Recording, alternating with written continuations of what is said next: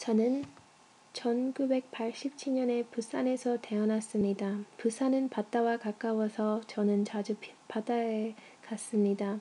저 넓은 바다 밖은 어떤 것일까? 바다는 저에게 꿈을 주었습니다. 저는 여러 나라의 이야기를 알고 싶어서 책을 많이 읽었습니다. 그리고 책에서 읽은 나라들을 모두 여행하고 싶었습니다. 대학교에 다닐 때는 아르바이트를 해서 모든 돈으로 여행을 할 수 있었습니다. 저는 춥고 눈이 많이 오는 나라와 따뜻하고 꽃이 피는 나라, 조용한 시골과 복잡한 도시 등 세계 여러 곳을 여행했었습니다. 다른 나라에 가면 날씨도 다르고 문화도 다르기 때문에 여행은 더 즐거웠습니다.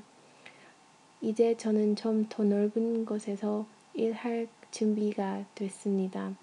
세계 어디든지 갈 수 있습니다. 연세 여행사에서 저에게 기회를 주시면 열심히 일할 것을 약속드리겠습니다.